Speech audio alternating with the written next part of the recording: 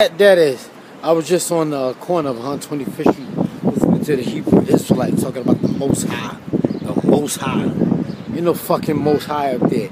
Ain't no God up there. Ain't no Jesus up there. See that? But you got to realize that in America, in a capitalistic society, nothing is free. Nothing is free in America. That's why, the power structure give black people religion. Because if religion really helped black people, if the Bible really helped black people, that shit would be kept behind. That shit would be kept behind a gated fence with security guards, and you would need a license to carry one. You would need a license to carry a Bible if this shit really helped black people.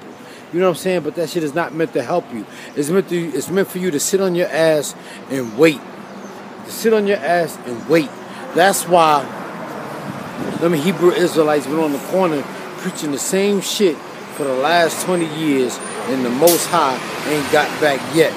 The Most High has not got back here yet. Harlem is being gentrified right under our feet, and we still waiting for the Most High. Religion is bullshit. Like I said before, if the Bible really helped black people, you would need a license to get that shit.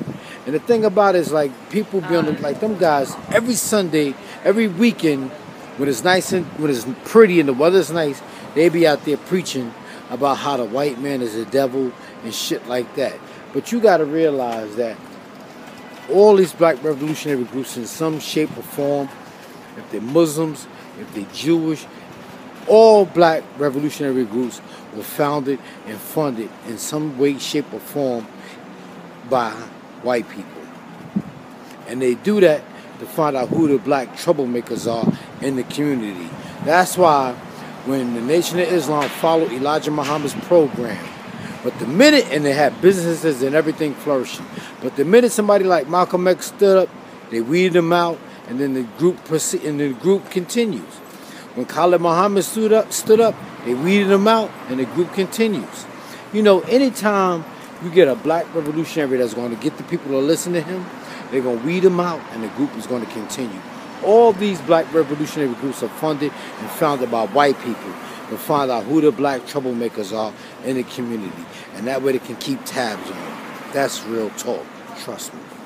All right, y'all, I'm out. Check out my poetry online. It's called Corner Stores in the Middle of the Block. Peace. What's up, everybody? These are my 2 books that self-published. Why don't you use your Cash App and get a few copies? Or if you'd like to know more, just inbox me, all right? Later.